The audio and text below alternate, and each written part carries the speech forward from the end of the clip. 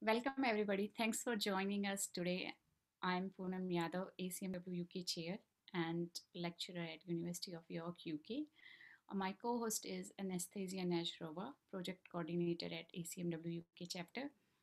Today, it's my great pleasure to invite Professor Blanca Rodriguez, a Professor of Computational Medicine and Wellcome Trust Senior Researcher at University of Oxford, UK. Professor Rodriguez is going to talk about augmenting drug development and cardiology with computer science. It seems like very interesting topic given that we are now in hurry of COVID-19 medicine. So I'm very excited to hear this talk. I'm welcoming Professor Blanca to share her screen and start her presentation. Thank you so much. Very much for this special invitation. Today I will be sharing some of the results we do, some of the research we are doing in at the University of Oxford. And the first thing I would like to do is to acknowledge the people and the setup in which this work has been developed. We are based in computer science, and we have very active collaborations with industry, clinicians at hospitals, and experimental people that provide to us the data sets and the knowledge that we need to construct our computer models and also to make sense of the simulation results. So everybody in my team is used to these very interdisciplinary collaborations. And I will be talking to you about them as we go along. So the concept we are developing through our research is human in silico trials. This is the use of multi-scale modeling and simulation for drug development, for testing therapies and to test therapies in specific disease conditions. So what we do is to integrate clinical and experimental data about the human heart into computer models that we use to run simulations to try to understand disease conditions and what is very specific to specific patients about these disease conditions, and also to evaluate treatments even before they are given to patients and to human. And we are working very much in developing this concept with industry and with regulatory agencies, both in the US and in Europe. And you can see here some of the collaborations we have established throughout the years. So one of the very difficult questions about drug development is whether or not a particular therapy is going to be safe, in addition to being effective at treating a disease. Of course, in the news, you are seeing now a lot of information about COVID treatments and how these are tested in patients. The very difficult question about who may experience adverse outcomes is also very important and very difficult to answer preclinically because established methods do not represent this population heterogeneity. And I'll describe this a bit better later.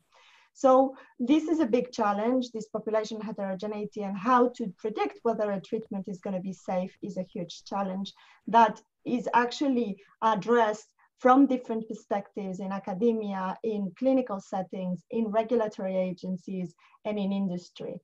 And so it's a very intersectoral problem. You have seen in the news a lot about COVID treatments. I couldn't give this talk without actually mentioning specifically hydroxychloroquine. This is the drug that Trump was taking, and that was later shown to be very ineffective for COVID treatment. And one of the key issues of this malaria treatment is that it can lead to sudden cardiac death. It affects the heart. And it's known to affect the heart, and depending on the dose and the particular condition of the patient, it can actually lead to cardiac death. So this was very recently in the news.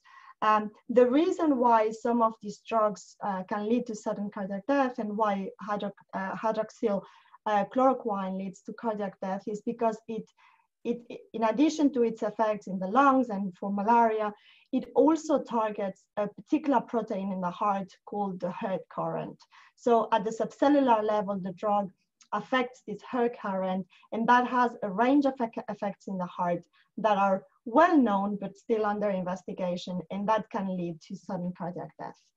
This is very well known for drug companies. It's one of the big dangers in drug development. If a drug is affecting this heart current, it's very, very, very likely that it won't be accepted by regulators to be released to the market, unless there is a very, very particular benefit that outweighs the safety concerns. So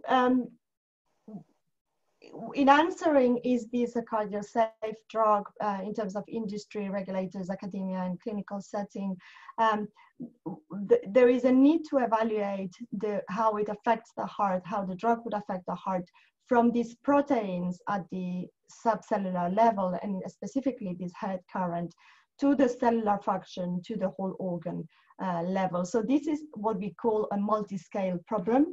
And this is why multi-scale modeling and simulation is very suitable to be used in this context, because we have computer models that collect the information from experiments, we integrate it in the form of equations, and we are able to simulate all this range of scales.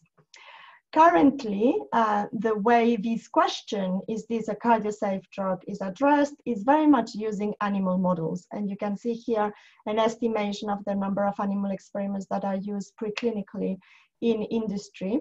And it's a range of animals, including rodents, rabbits, and bigger animals, especially dogs, are very much used to answer this question. And this has a range of problems. The first one is animals are not human, and they differ very much in terms of these properties, these electrical properties in the heart. They are different. And the other one is that usually people with adverse outcomes, such as very lethal arrhythmias, are diseased. So they have some sort of cardiac condition that makes them weaker to these effects. And the animals used in research are very often healthy. So there are a range of problems with the use of animals to answer this question, and we are keen to produce alternatives. So this slide really illustrates the methods we're using in our research, the computer science methods we're using that involve multi-scale modeling and simulation. And you can see here that this is again multi-scale. So we have representation of subcellular ionic currents, and then we integrate experimental data about each of these currents in the form of ordinary differential equations, very much following the Hodgkin-Huxley formulation. We integrate these into cellular models, which would be systems of ordinary differential equations. And these are integrated into partial differential equations for simulations at the whole organ level. So we can really simulate the electrical activity of the human heart from subcellular mechanisms that are targeted by drugs to whole organ behavior that would be very much related to clinical settings and also clinical biomarkers or clinical signals like the electrocardiogram. So this is in a nutshell what our methods are. And we solve these equations using numerical methods with especially software that we have developed in the group. So using this multi-scale modeling and simulation, which is quite advanced, and that it started in 1960s with Dennis Noble. So we've had a range of years where we have been developing this technology. We are really pushing for modeling and simulation to become another way of testing drug development, in addition to the established in vitro testing, animal testing, and clinical trials. And this has been coined as with the term in silico trials for computational trials. It's very much used in modeling and simulation is very used in other industries, in the development of cars or planes. It's very standard to use modeling and simulation, and medical therapies is a bit behind. Perhaps devices are more advanced in the use of modeling and simulation, and there was a very nice seminar by Medtronic, one of the big companies, where they were discussing how they use modeling and simulation for drug development. It's a bit, we are a bit behind, but the doors are being opened, so it's a very exciting time.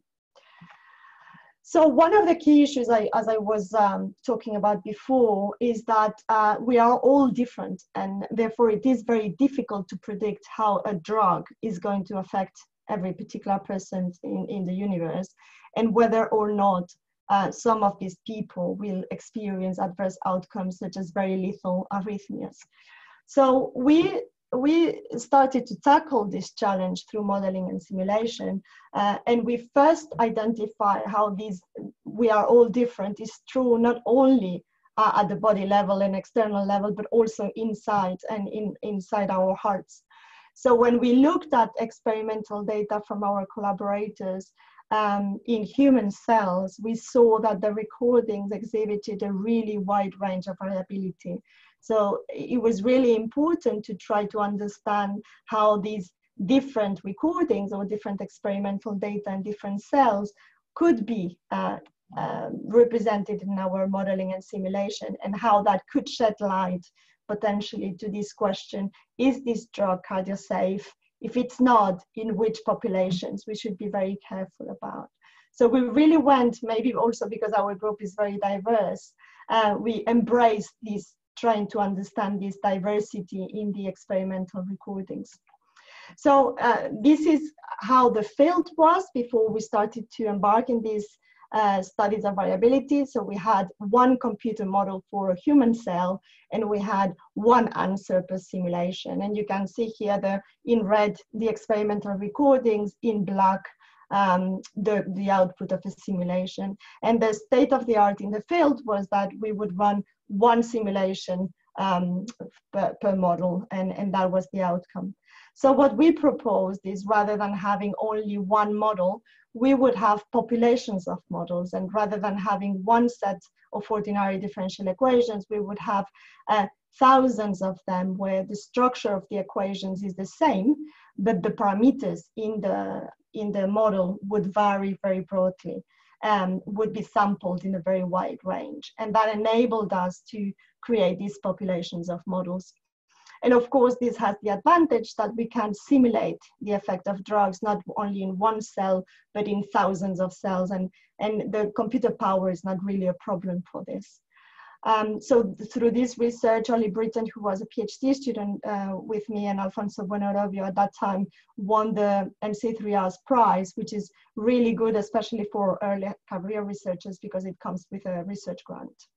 So this was quite a novelty at the time, and we have exploited it for drug safety.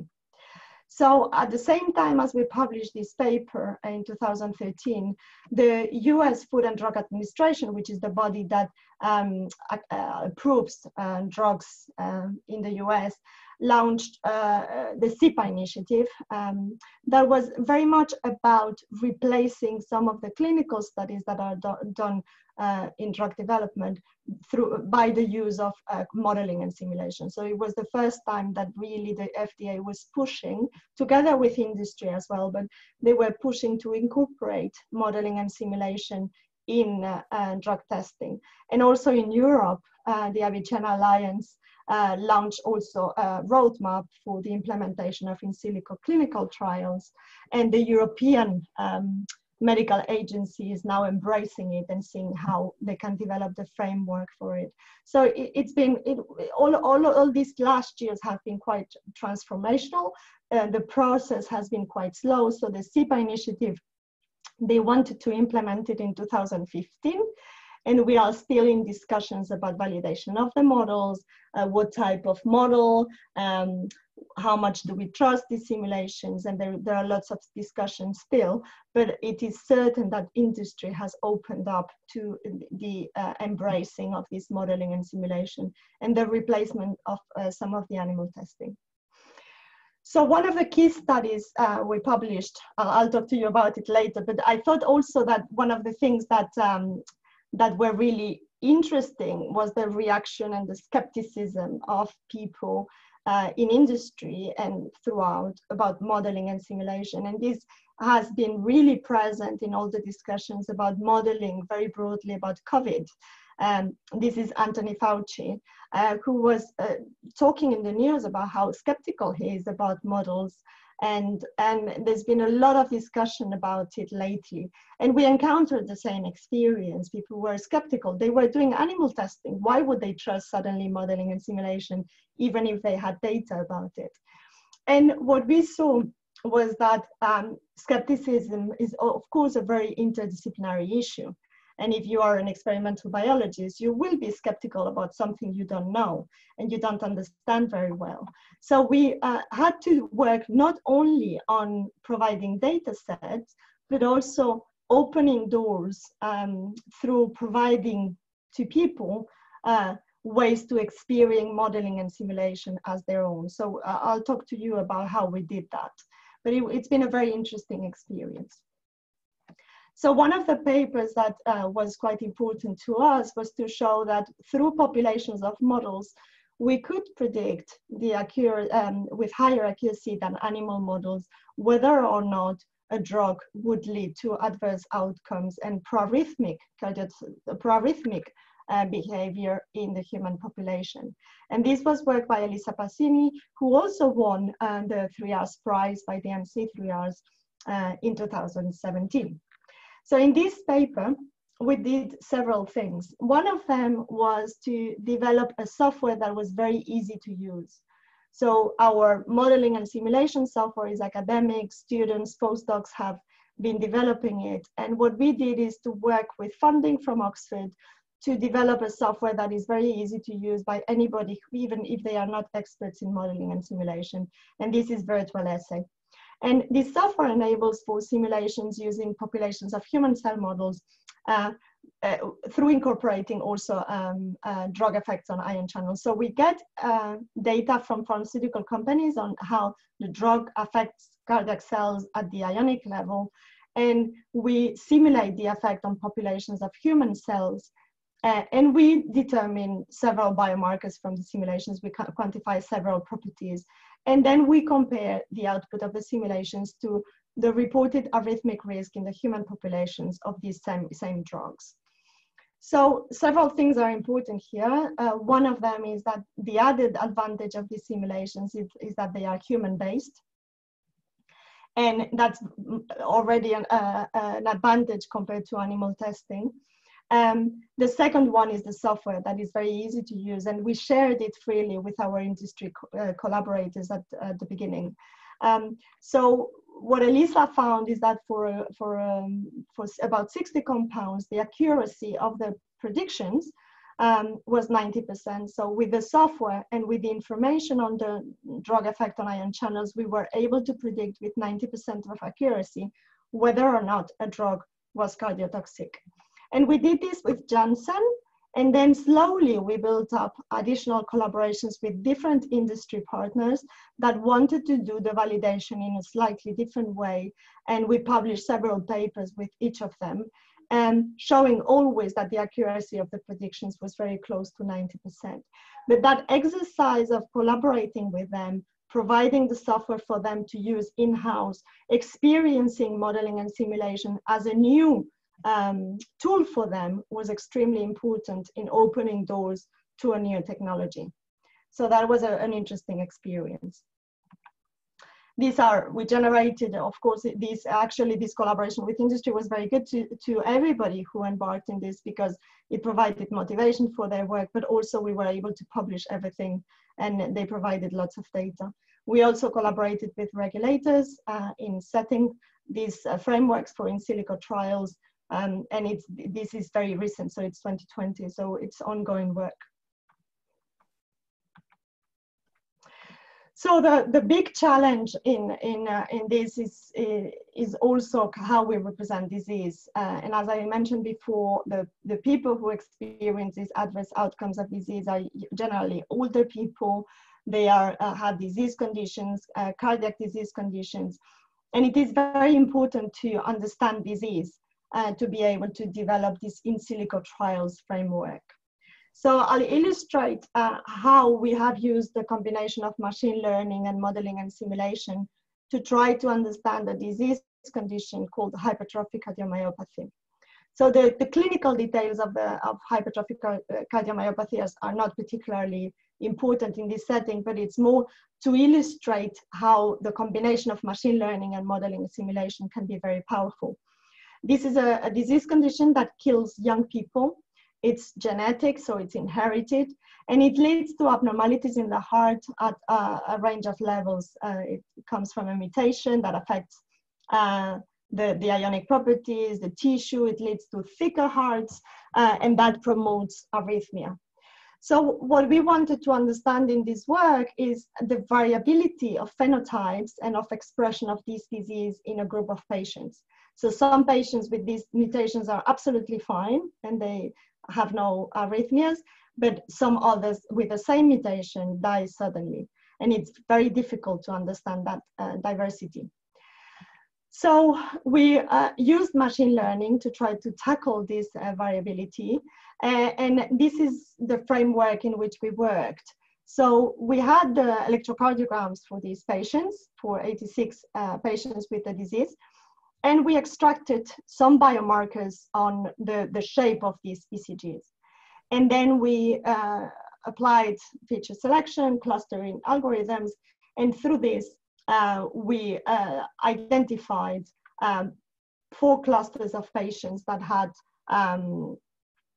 different phenotypes in the ECGs, but that could be grouped in these 4 groups. This is the result of the analysis of this clustering algorithm. And those 4 groups of patients were more or less of equal size. The first one had a mostly normal ECG. This would be a very healthy looking ECG, whereas group 3 had a more abnormal ECG. Sorry, this one is the healthy one, the group 1B. Group 1A would have an inverted T-wave. So this is, you can see that it's inverted with respect to this one. Now, the 4 groups of patients were identified, and in the MRI, we could see that the shape of the ventricles of the hearts of these patients was also different. And this one had a higher risk of arrhythmias. So the clustering algorithm was very good at identifying these groups of patients, but we had no idea whether or not this anatomical shape, the fact that these patients had hypertrophy in apex and base, in apex and septum, sorry, in 2 places, was explaining these ECGs. So this was work by Aurore Lyon, who also was a PhD student at that time. And what we did is to develop multi-scale modeling and simulation to answer the question, why do these patients have an abnormal ECG? How can that be explained? What are the mechanisms? So what we did is to develop anatomical models from these clinical images through a complicated pipeline of image processing and mesh generation. And this allowed us to represent anatomically the heart and the torso of a specific patient. And then we embedded these anatomical meshes in a simulation framework to simulate the electrical activity through the heart up to the simulation of the ECG. So this is a very powerful tool because it enables asking questions about whether the shape of the heart would explain the ECG or it needs to be something else. So what Aurore did is to ask those questions and try to understand what of this range of mechanisms could explain these abnormal ECGs in patients that have a higher arrhythmic risk. So was it the ionic remodeling, something about the fibrosis of the heart, the shape of the heart, or something else? So she ran simulations to try to answer each of those questions. And this is just an example. And at the top, you have the clinical recording. And then at the bottom, you have simulations done with abnormalities in different areas of the heart highlighted in red.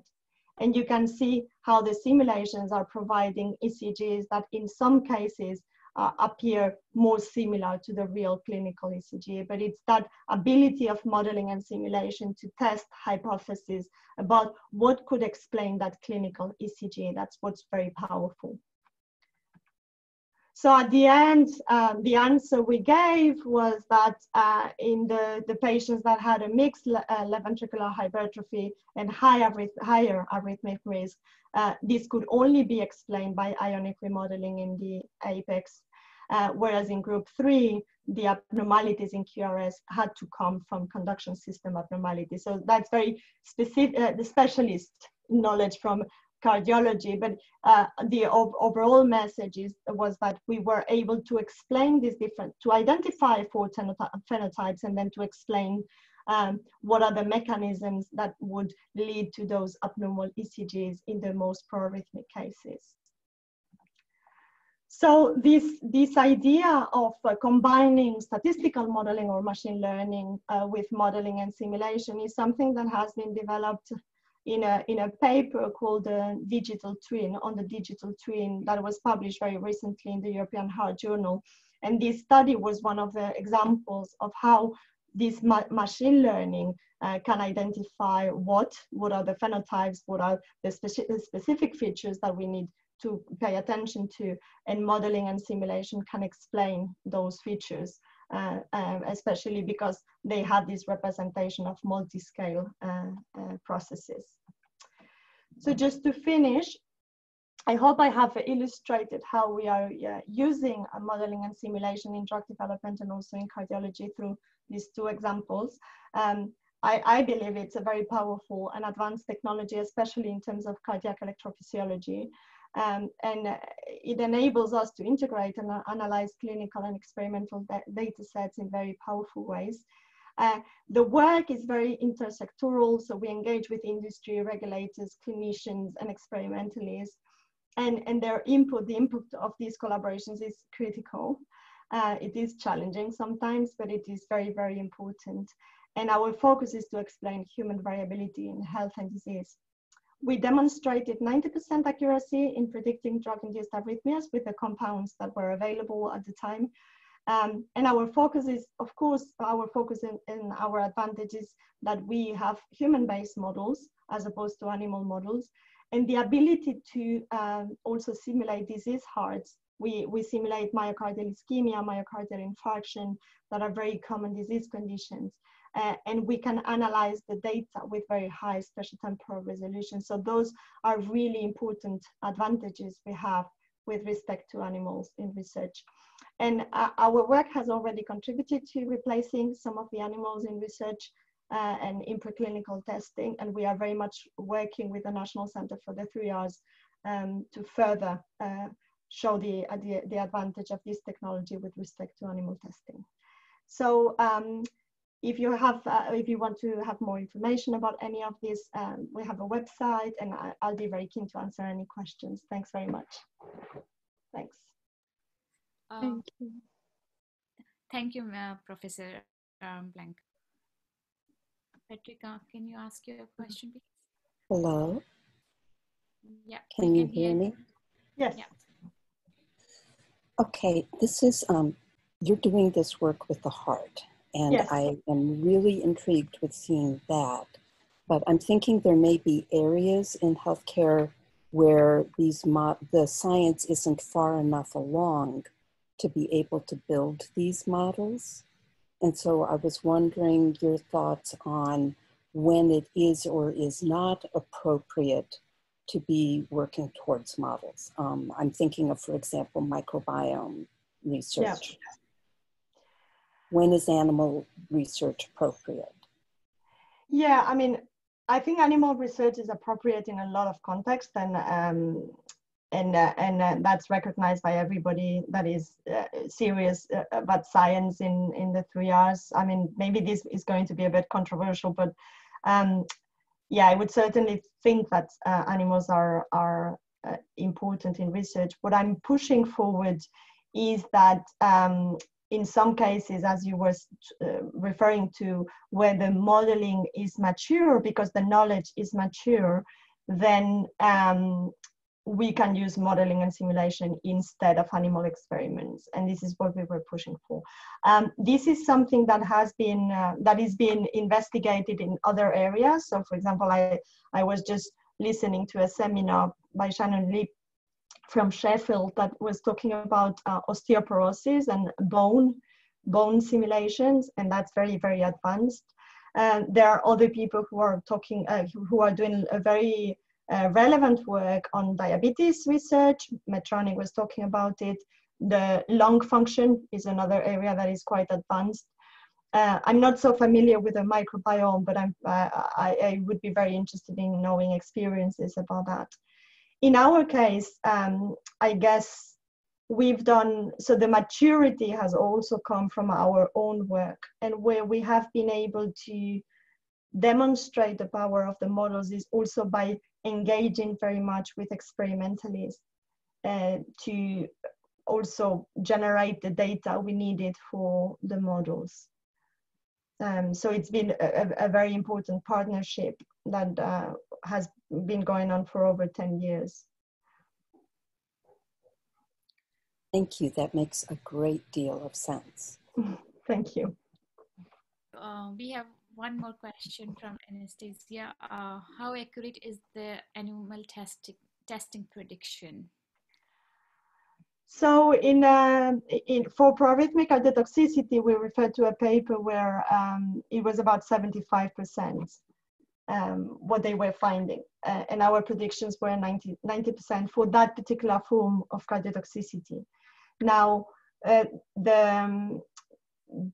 when companies run animal experiments, they don't look only generally at one endpoint or one type. So for example, if the compound is affecting temperature, we wouldn't be able to predict with our models because we don't have those processes. So in replacing of animals, one needs to be very careful what the experiments are being used for and whether all the processes that are being looked at are reproduced by the models. So in the case of some of the experiments, they were only looking at proarrhythmia, and that's why they could be replaced. The experiments that were looking at other things we weren't able to replace them. And that's why we're looking at other endpoints and other processes like contractility, for example, now to see whether we can further this research. Thank you so much. Amazing, inspirational talk. Our next, Lily, would you like to ask your question, please? Yes, and there is one topic about the classification or detection of the disease, the hearts. I remember there's one slide, and so for that problem, usually what kind of features do you get? Like some from the ECG signal and some from image signals, and because that's a problem quite new for me, and I'm quite interested from that slide. Yeah, so that's work by Aurélien, and in that paper, what we were keen to do is to identify different types of ECGs. So we didn't take into account any of the image data. We only took the ECGs. And what we extracted is more information on the shape or the morphology of that ECG. So usually clinicians would measure the length of the segments, but not the shape. And that our hypothesis was that the morphology of the ECG was giving a lot of information about the condition of the patient.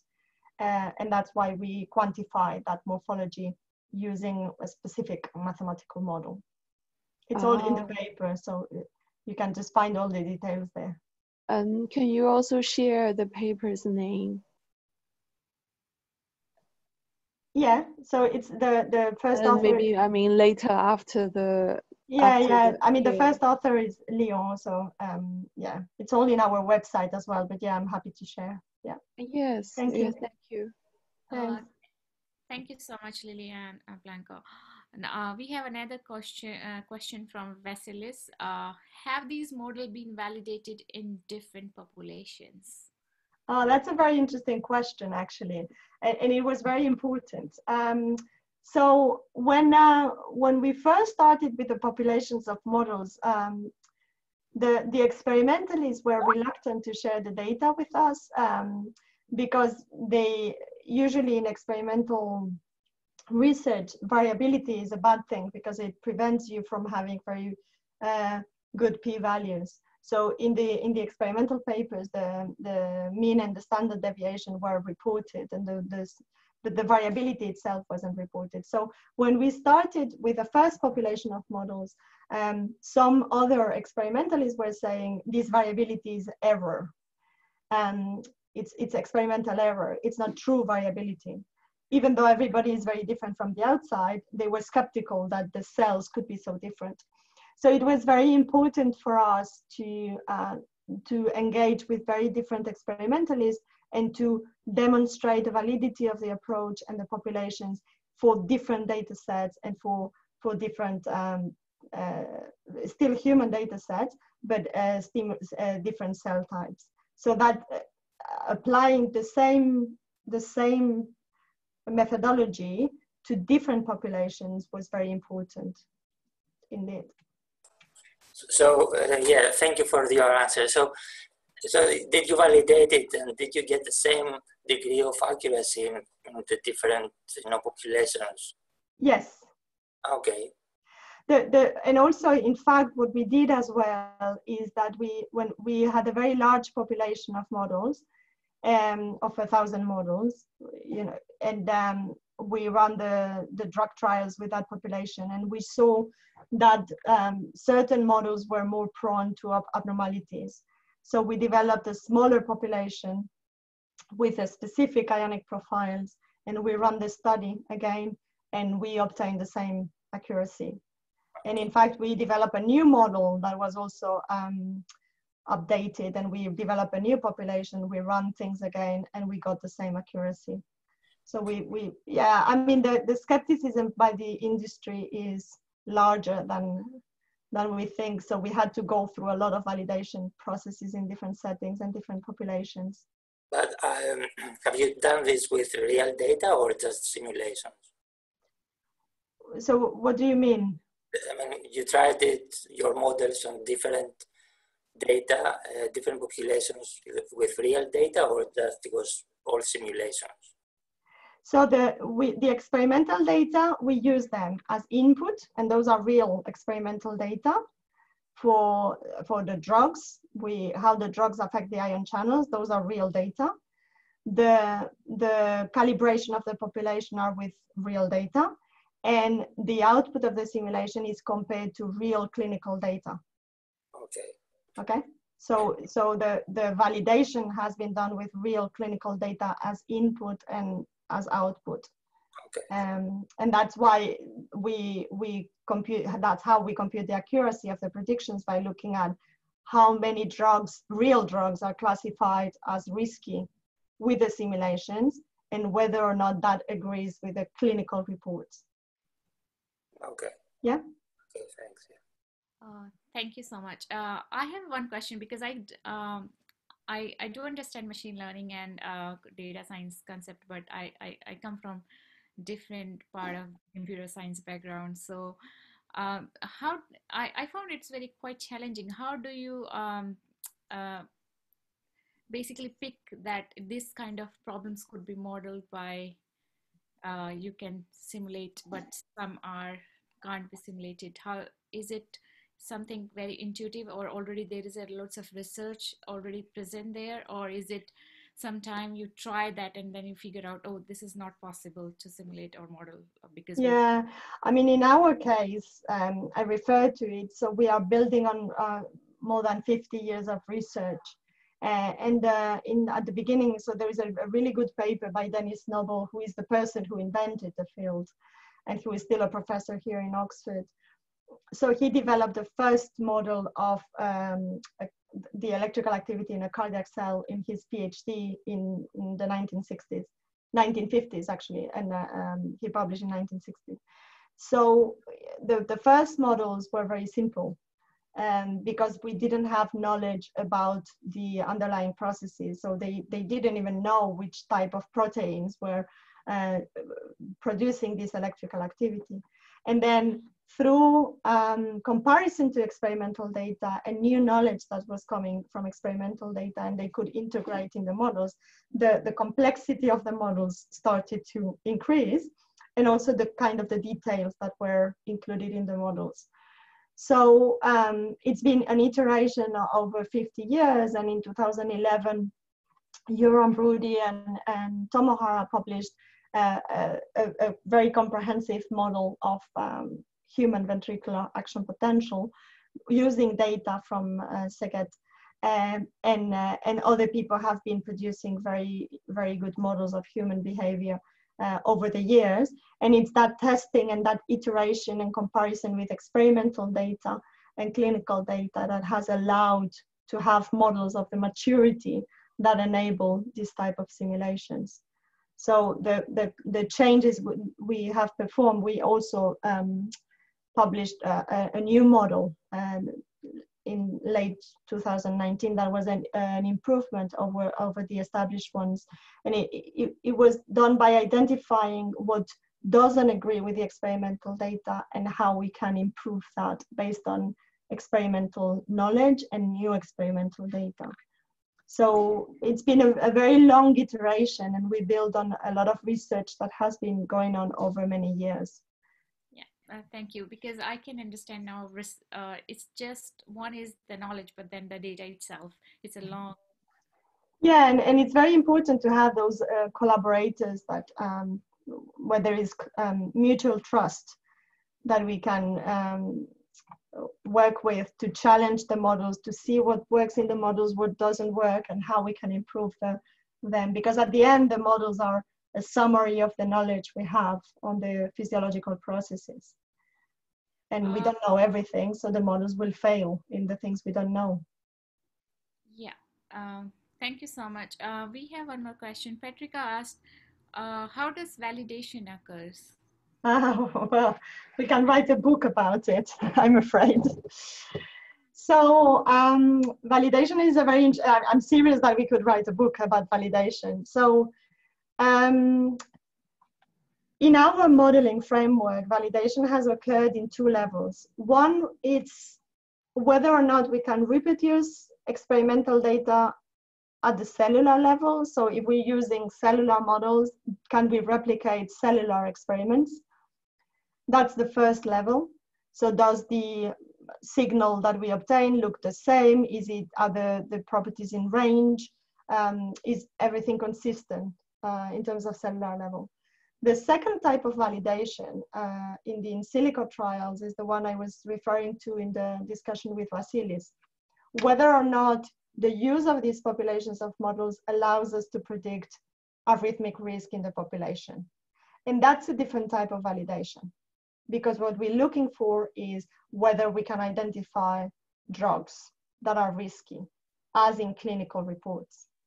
So those two levels of validation are extremely important and would always be partial validation because there are things we don't know.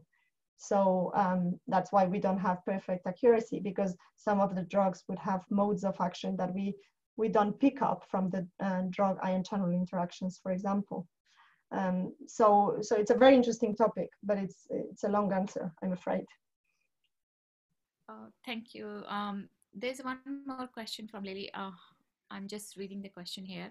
How does one model become journal to human patients as usually different population have different ECG characteristics, for instance? Does these model monitor the drug dose change, not only on time, but also on spatial information? Does that require large computation, as the ECG is usually measured only major focus on specific reason? Yeah, no, we don't simulate long time frames, and that's a very important question as well. We don't, and also the information we have in terms of drug ion channel interaction is static. So in terms of long time series for ECGs, we have simulated, for example, changes in heart rate of several minutes, and all of that can be done. Perhaps not in whole organ models, but this is a really interesting question that needs further computational resources, probably. Thank you so much.